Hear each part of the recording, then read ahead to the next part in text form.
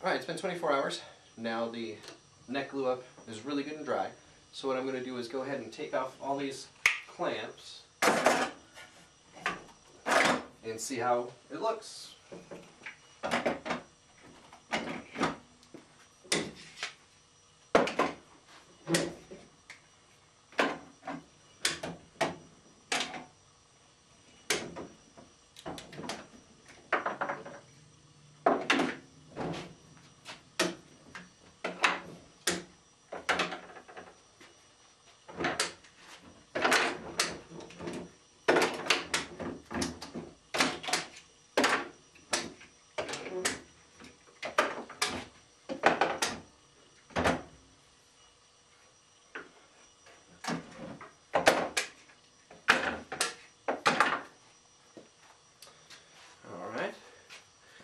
It looks like the joint up went pretty well.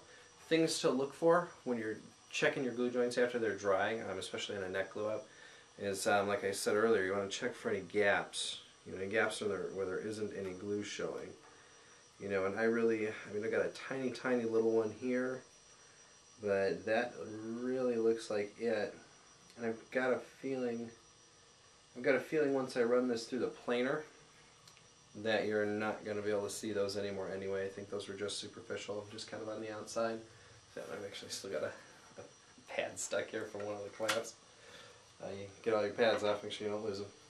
Another thing you want to do too is to take the board, you want to kind of sight it to see how straight it is still after the clamping. And this one looks really good actually. So did a pretty good job. And again, this is curly maple 3 plies out of one board, and they're just stacked up and done together. There aren't any veneer strips in between. That is something you can do as an option. Just makes it a little bit more gluing surface. So sometimes you get a little bit more slip around, but that's not too bad. So what we're going to do now is we're going to trim off the excess glue before we take it over to the planer. So the next thing you want to do is go ahead and get yourself out a chisel, and with the bevel side down, you want to go ahead and get onto all of the big pieces of glue squeeze out that are around here. I like to do this before I send the piece through the planer. It probably really doesn't make any difference because the planer knives are going so fast it probably doesn't really notice or care. But I just think it's easier to resharpen one of these than it is to put new planer blades on or wait to have those sharpened. So I'm going to come along both sides here, take off the vast majority of the glue, and then we should be ready to put it through the planer here pretty soon.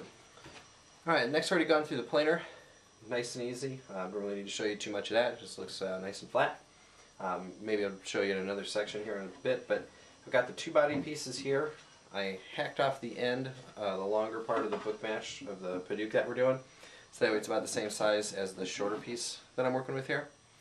And I've got both of these, and again, it might be kind of hard to see the book match a little bit in there, but it looks pretty good. So what I'm doing here, I already did it once, but I'm going to redefine the line here. I'm going to put this guy on about where it needs to be for preparation for gluing, and draw a line across, put this guy where it needs to be, which is right up to the center, draw a line across, and that's just going to give me about how far I need to get my glue out, because the one piece is a little bit longer obviously, so don't want to waste a whole bunch of glue bringing it out to this end. So what I'm going to do is turn this guy over. I'll wind up covering this entire side with glue, and then covering this entire side with glue, and come back, flip it over, and start lining my clamps all the way around it for really even clamping pressure. I'm going to go ahead and do this off camera just because gluing and clamping is boring, and I'll return to you here with a glued up side, hopefully both of them actually. But and I mean that gluing and clamping is boring for me, but it may not be boring for the people that are watching this. So here's what she looks like, completely covered in glue on both sides. Put it on, go ahead and just give it a little smear there, kind of. Check to see that everything is lined up. And then what I'm going to do is just come across and start putting these clamps on. And right now what I'm just doing is putting them on with just kind of low pressure. I just want them to be on here. Keep the top piece from sliding away. I don't want the top piece to slide off, but I just want to kind of get it on and keep the pressure kind of low. Because what you're going to do here at the end is you're going to go ahead and start clamping them down and really increasing the pressure. And what will wind up happening is when you increase all the pressure at once, when there's, you know, say 20 or 15 other clamps on here that are helping hold it down, it's going to decrease the likelihood that the board starts sliding away when you do that, which is good, because you definitely don't want to go through all the effort of gluing something up and then come back to find that it's shifted over, you know, half an inch or something like that, or sometimes less. But you know, especially on something like this, the red board is only, the Padauk is only 5.25, 5.5 inches wide, so I need to get every last little bit of that board into use here. So we got all the clamps on this side, and I'm just going to grab a couple more. A couple more here, and pick this up, turn it around. I'm going to start putting some clamps on this side.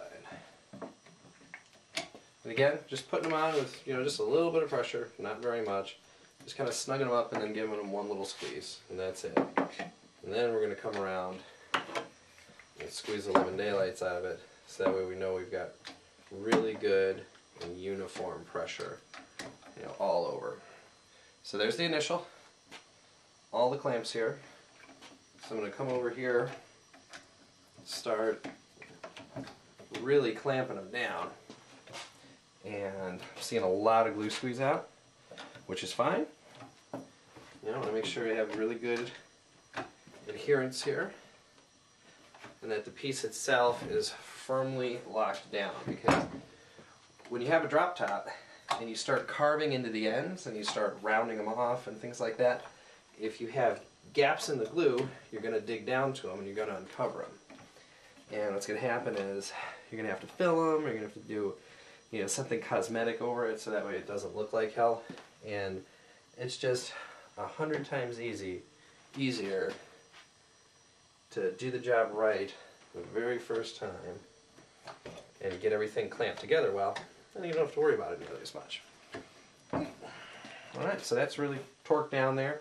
Unfortunately, I'm only going to have enough clamps to do the one half here, but that's fine. We can do the other half tomorrow. And I will go ahead and finish that up. I'll probably bring everything, probably bring some of the stuff that's drying into the house, just because there's been a little humidity, a little bit higher humidity and a little bit of raininess, you know, kind of out there, so I don't want to have any warping issues or anything, which shouldn't with a couple of big boards that are already dry and are already, you know, clamped together with glue, but better safe than sorry.